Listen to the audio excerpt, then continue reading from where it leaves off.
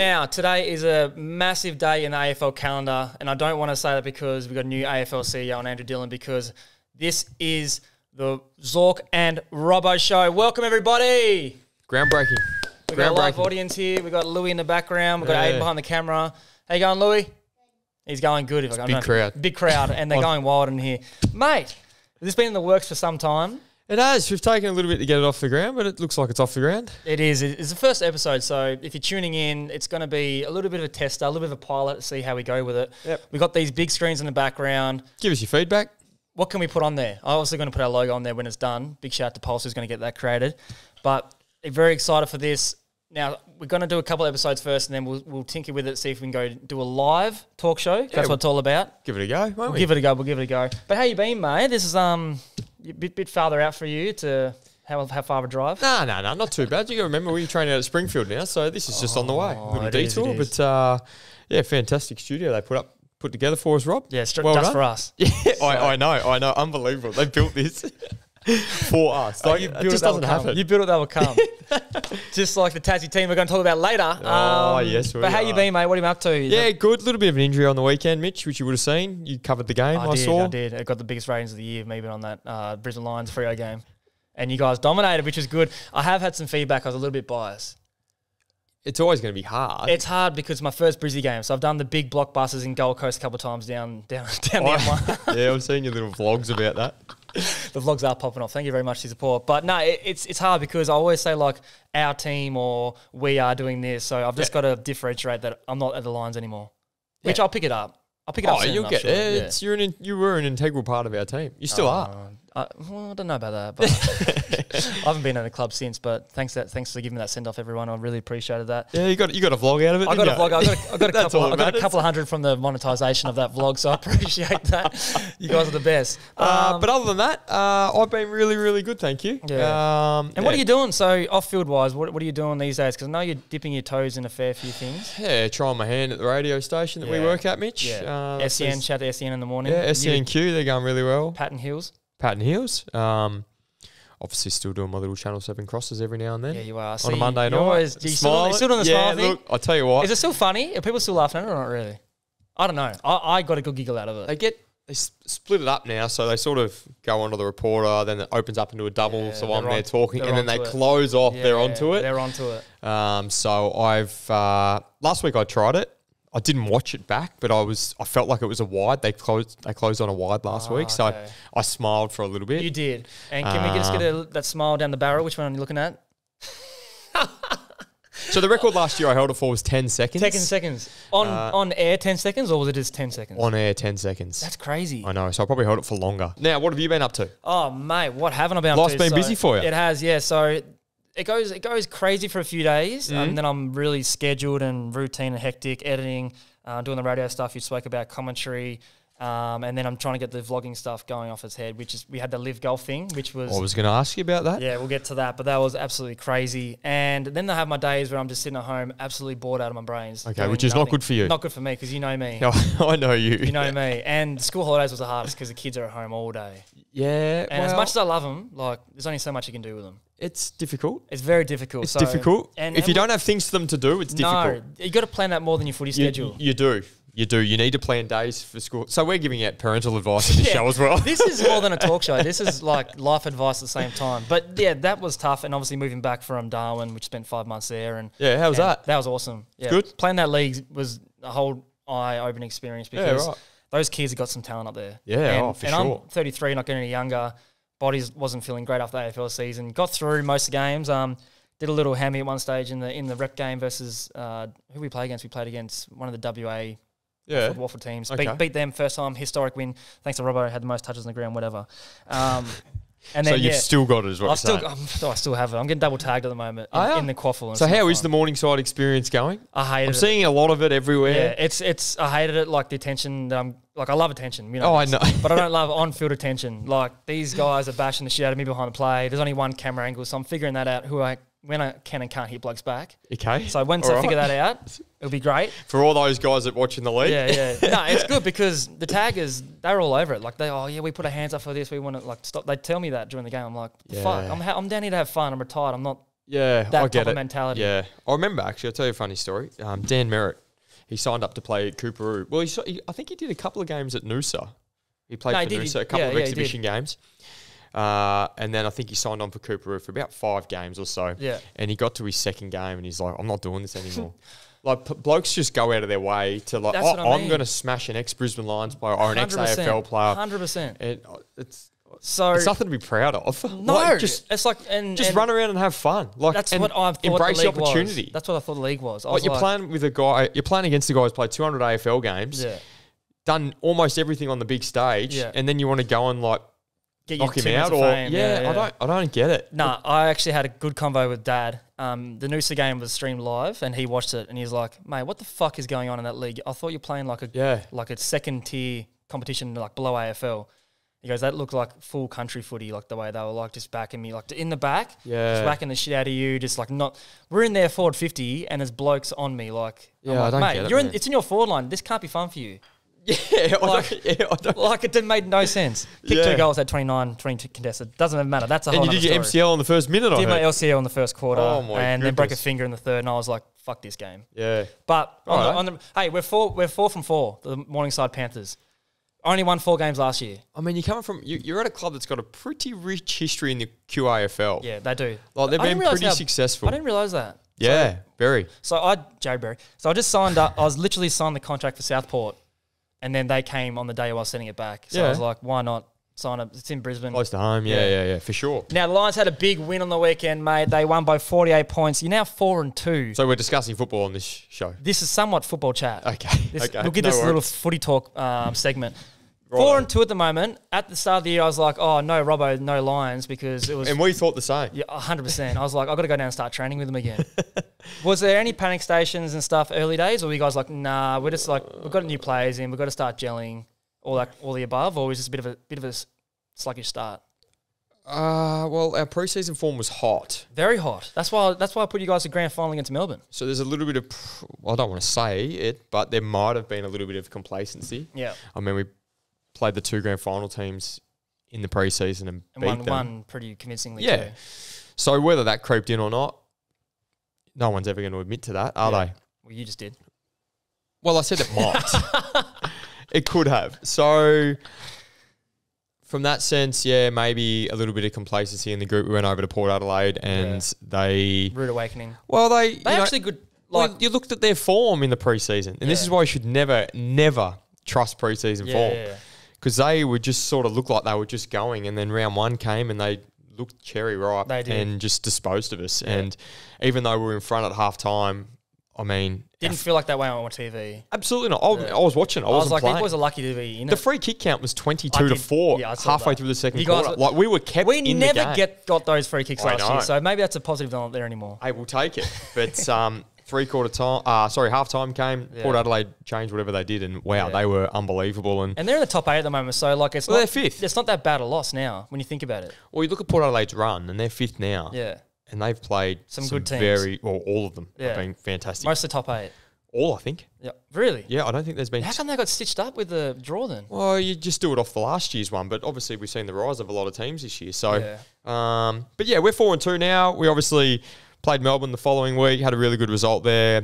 The Bulldogs game, we never got allowed to get our ball movement up and running. So they were too good for us that night. And then Collingwood got back to the Gabba, and from there we sort of found a little bit of mojo in our game style, and a lot of that was built off defence. And we spent a lot of time in the preseason working on our defence. So the fact that we've started to see that come into fruition now is great. And off the back of that, our big boys and our small forwards are getting opportunities to kick goals. And if you give that forward line the weight of numbers that we have over the past month, eventually they're going to kick a score, and we've been able to do that.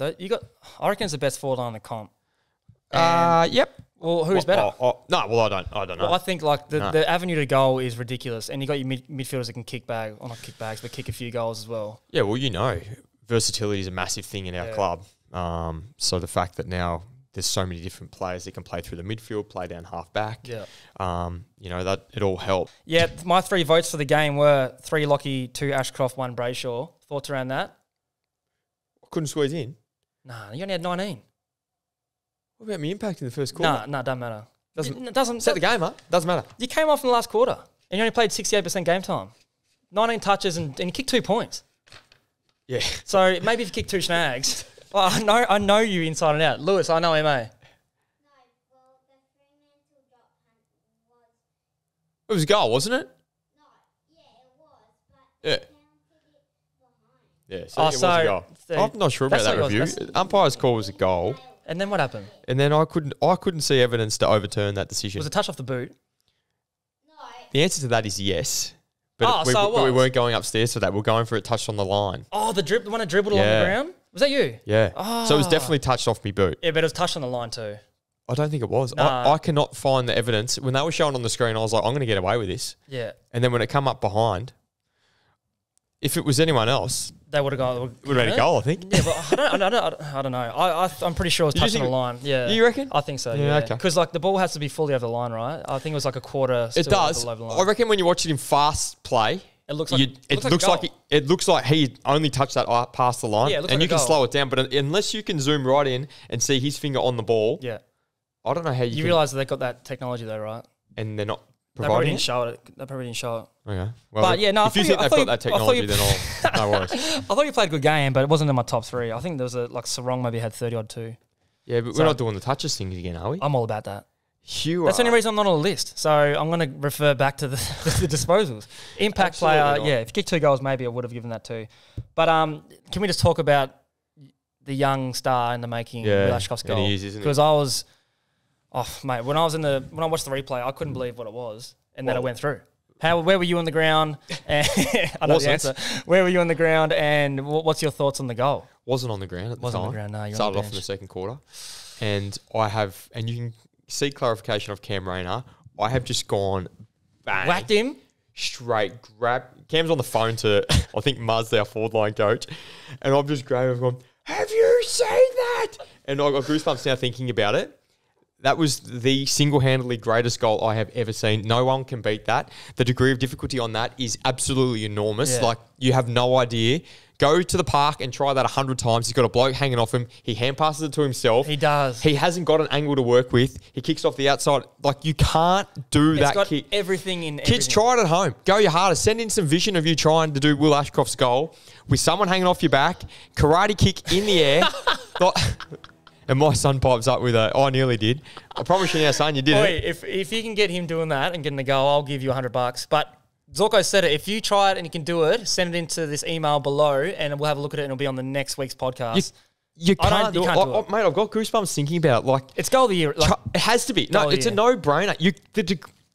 We've got to start adding in degree of difficulty into these kicks. What he had because to work with was literally he come out of a stoppage with a bloke on him. He popped the hand pass up. He's then... it's one of the best goals I've seen, and I'm glad that I was there to watch it. But far out. I mean, Charlie's was good last week. See, I didn't see Charlie's last week. So, but everyone keeps talking Kick about it. come in, outside of the foot, Oh mid-air. yeah, nah. Oh, I've just kicked everything out. Sorry. No, you haven't. It's all good. Out of the air.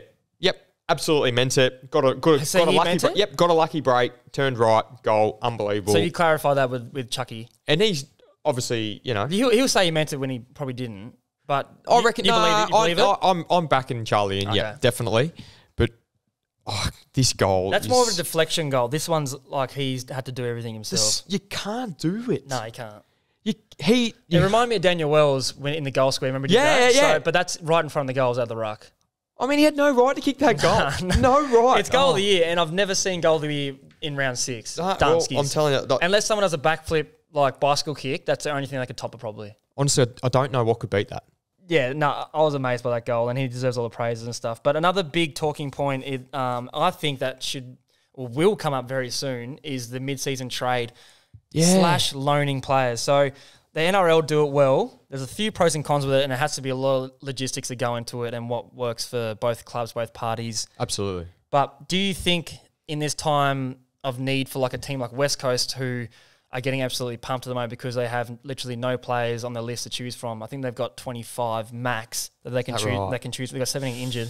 Wow. Do you think that this is something that the AFL need to introduce, loaning players? Because I know for a fact that we can talk about Brisbane Lions because we've been there and you're currently there. There's a few players on the list who aren't getting a game in the seniors who are killing it in the VFL that would slide straight into that team and maybe every team outside the top 8.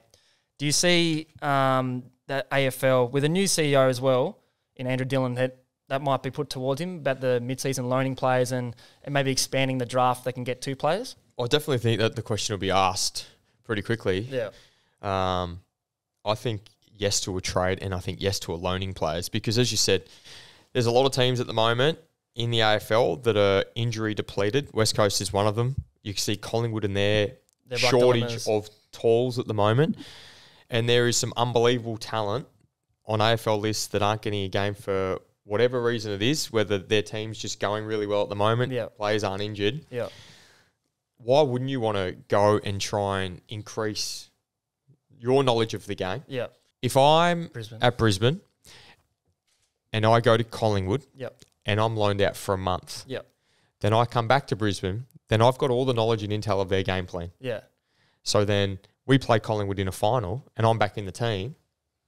I know I've got their blueprint. And now I know there's cameras and everything set up and everything. Yeah. Everyone's game plan's worked out. Yeah. But there's still that inside knowledge. Yeah. So I think that's a big con, right? Like for it to go through. Because if I was absolutely. So let's just use, for example, Collingwood need a ruckman at the moment. Yep. We've got Darcy Fort in the VFL who's played a couple of games in the AFL. Unless Big O goes down, he might stay in the VFL for a while. Collingwood need him, and they come to Brisbane and go, hey guys, we need a ruckman. Can we loan him for 2 to 3 weeks till we get Cameron back or Mason Cox back? Is that okay? What do you think Brisbane are going to say? What's the risk versus reward of sending their second best ruckman to Collingwood on a loan system? Would it be, if he goes there, we'll learn some stuff about Collingwood, obviously, about the structures, where they hit zones. We can let our players know their hit spots, all that kind of stuff. Which is dangerous. Which is very dangerous. Yeah. And on the flip side, he can go to Collingwood, which he wouldn't because he's only there for loaning, and he'd be going, hey, guys, this is what we do at the Lions. Let's implement that here and give you some of our IP. Yeah. That's probably a big thing for the coaches to be like, I'm not doing that. Yeah. And the risk is if a player goes to another team and gets injured, and they're out for the rest of the year, well, that's it. Then what was the reward for the club lending a player, let alone good faith, because they needed it? Why would you lend a player to another team to make them go better in their competition? Well, I don't think we could. Yeah, that's. You know what I'm saying? I didn't even think of that till now. That's a good point. Why would you want a team to get better if you're the Brisbane Lions? Why would you want Collingwood, who are flying already, who don't have a ruckman, to get better? Yep. So I think there has to be some. That point you just make is actually really good. Yeah. I think there would have to be a monetary. So like a loan a player for X amount of dollars. Yeah, I reckon. Take some of their salary and open up some space for yourself. Yeah. I think 40's probably. He's a good example for Collingwood because he's a ruckman. Yeah.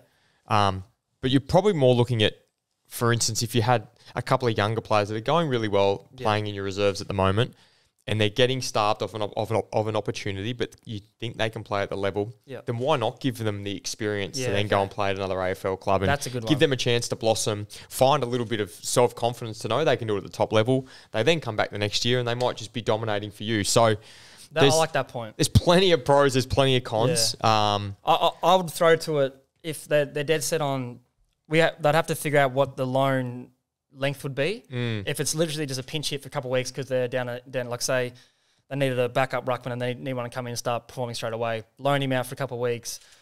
But if it's one of your top players, say if it's like any top player in the ruck competition right now, you say, okay, we'll give us a future round pick for him. Could be later in the draft, could be like a pick, 60 or whatever, 5th pick or whatever it may be, because if you're loaning a player out, you want something back, and 20 whatever grand it is, or to take a bit of their salary, I don't think that's enough reward for a team that's going to lend a player out. But I honestly think the loan system would be great for the AFL. Because I think there's so much avenue for players, as you said, for younger players to get more experience. If the team's depleted like West Coast right now, which is rare as all hell, to be honest. Absolutely. Their injury battles. Sure. Definitely. And you look at Collingwood and be like, okay, well, they traded out one of the best rucks in the competition last year, so that's their problem. So I think it's a great thing. Mid-season draft, I think they could probably up that to 2 players. Okay. Depending on, list sizes and how many injuries you have. So if you got a couple of blokes on the long-term injury. Correct. If you're going to bring more players in, you've got to put more on the injury list.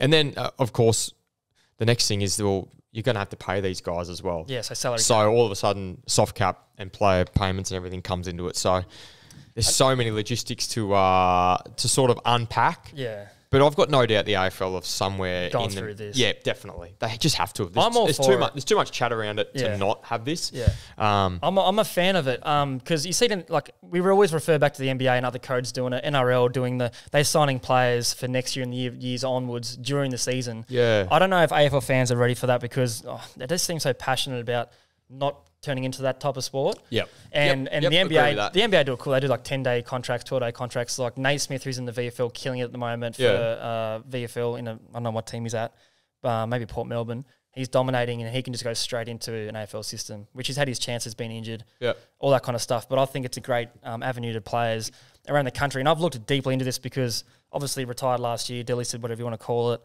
We'll call it retirement. But that's something that, like, I've had a couple of teams come and talk to my management because I've been playing pretty well in the level I'm at now, and experience-wise for other players, we saw Schofield for West Coast have to go back and play in the Resis. He came out of retirement and played, kicked a goal or something. Josh Kennedy could be one. He could be one. You'd have the other Josh Kennedy from Sydney, who's still a very good ball winner. Oh, it'd be and in playing in these leagues, I see so many players that could easily just put up into the system that haven't had the opportunity because of the draft or their age or whatever it may be. Yep. But that's something cool. Are you all for it? No, I'm definitely, that's a tick for me. I think it's a no-brainer. I think it should happen sooner rather than later. Yeah. But there's a lot to unpack in that. Yeah, and players have to want to go to. Oh, that's it. That is a thing. 33-year-old Dane Zorko with a couple of kids. Yeah, mate, you're shipping down sorry, mate, you're gone. We're sending you down to Tassie, mate. Oh, and a big shout out to Tom Berry. Happy birthday, mate. It is Tom Berry's birthday. He just replied back to my message, which is crazy. I didn't think he had my number still. But happy birthday, Tommy Berry. Hopefully enjoying the Gold Coast and get a game soon down there, brother. Get him, boy. Now, I think we should finish off with tips for this week. It's early in the week. It's Monday. Oh, so teams haven't even come out Teams yet. haven't came out. Oh. There's nothing out there yet. So, but we'll give it a go anyway. And we'll start getting a little tally system going, a little back and forth, bit of banter, a few challenges. I think we'll get going soon. Yeah, that's it. Winner of the week. We've got to get some stuff on the TV, which obviously there's 3 there, so we'll figure that out. One of them will work eventually. One of them's going to work. I don't know which one, but it'll be good to go. So tips of the week. Yep. All right, we got Lions versus Blues at Marvel on Friday night. Well, that's a no-brainer. I can't. This is the Robinson Cup. Oh, it is too, yeah. I don't know the stats, but more it's importantly, who are you going for then? It's Sir Swamp. If you're watching, can I get a stat? Am I the only player to play 100 both clubs? Oh, you'd have to be, wouldn't you? Surely. Oh, for Brisbane Lions. Not Fitzroy. Yeah, no. Well, even then, I don't know. But yeah, Sir Swamp will have that. I should be doing the cup or something. Lions for me. Lions for you? I'm going to go the Baggers. You would. I am, just because you chose Lions. And you would. I'm going to go the Baggers. So is that what we're going to do? Yeah, I think so. Okay. No, not every time. Because I think this one, especially because this is a big game. Yeah, it's a big game. They're playing some great footy. They are. They're up and down a little bit with inconsistency, but on the weekend, obviously playing against West Coast, which isn't anything to brag about. Charlie Curnow, bro. Wow. 9 snaggaroonies. Unbelievable. And he could have had 10, but he was trying to be nice. Yeah, well, that's the game now. All right, Tigers versus Eagles. Where is it? Tigers home. Yeah, Richmond will bounce back. Yeah, of course. Poor West Coast. They're just so injury depleted, and we've got some good mates over there. And Big Witho. Yeah, Witho. Yeah, Luke Shuey. Shuey? Yeah. What about Yo? You mates with Yo? Oh, we talk. No, you don't. Not recently. When we're on the field. When was the last time you talked to Yo? Last year when we played him. I don't even think he played. You have to cut that out. No. We've got Cats and Crows. Cats at home. GMHBA. Oh, this would be a good game. This is a great game. Crows were unbelievable yesterday. 3 goals, 9 halfway through the second. Mate. The game could have been should have been over. Should have been over. Like, they missed some really easy goals. Fuck me, Collingwood. They just don't give up. Good. I love the way they play. Yeah. It's exciting. Yeah. It's great for the game. It is. Never say die attitude. And, they hung in there for the full 120 minutes and got the result. Crazy. They're only in front for 30 seconds. 30 seconds. Geelong are flying now. They're up and going. They're at the best now. Their system's good. They're ready to go. Geelong Cats don't lose at home very often too. Very often. We've got the Suns versus Melbourne at Heritage Bank Stadium. Yeah. Melbourne for me. Yeah, samesies. I'll go on them. Oh, by the way, I chose Cats as well. We got Giants versus Bulldogs. Good game. At Giants. Monica. Yeah, Monica Oval. Was that Canberra? Yep. Yeah. Giants. You're going to go Giants? Yep. I'm going to go Bulldogs then. Okay. Because Bulldogs, it is Suns home game. It is a Suns home game. We have a producer in the background. Yeah. That is Lewis Zorko. Home game. Oh, you should be up here doing this. Yeah, why don't you come and do them for me? No, you should be standing there telling us what games they are. Oh, yeah. Fremantle and Hawthorn. Fremantle, Hawthorn. Where is it, Lewis? Optus Stadium. Yep. Fremantle. You reckon? Yep. I'm going to go Hawthorn for that one. Port Adelaide? Port Adelaide and Essendon. At Adelaide Oval. Yeah, Port. Port. For Yep. sure. Port. Next one. Collingwood and Sydney Swans. At the MCG. Yeah, the Pies. They're flying. Like Sydney. Sydney. Oh, we're going Sydney. They lost. They lost again. They're going to have to get their players back You realise eventually. there's a challenge going on this weekend for this. Yeah, that's fine. I think Sydney can bounce back. Okay. Well, I'm glad they can. I'm a I- Swanee I- supporter, I- but I don't believe that. Okay. North Melbourne and St Kilda. Yeah, Melbourne Saints. State. Don't even say North Melbourne. No, I'm not the Saints. You look like you're going to say something. No. Oh, I'm saying, yeah, Saints are going really well. Yeah, they are. Very All well. right, thanks, producer Louis. I really appreciate that. All right, mate. Knuckles. You go back down on that Boom. couch and enjoy the Enjoy that iPad. iPad they're using. No, fine. No Oh, phone. phone. All right, guys. Where am I looking? This one. All right, guys. That is the first episode of the Zork and Robbo show. Hopefully you enjoyed that. Make sure you send your questions in and some answers that we had from during the segments. So really would appreciate that. We want to get that in, get you guys involved. We got some fun challenges coming up, some giveaways as well. Big Dane Zorko, thank you for coming in today. I know it's a big drive for you. Hopefully your body feels good and you're back up playing this weekend. If not, then all good. Won't be back this week, Rob. Okay, well, you heard it here first. Zorko's out. So Colin, you don't have to worry about doing any work with Zorko. But this is really fun. We've got some great shit that's going to be happening in here. Yep, be good. We got so many options for avenues for content. Really excited for it. Thanks, Dane Zorko. Let's go get them. Woo! Bye. Bye, Louis.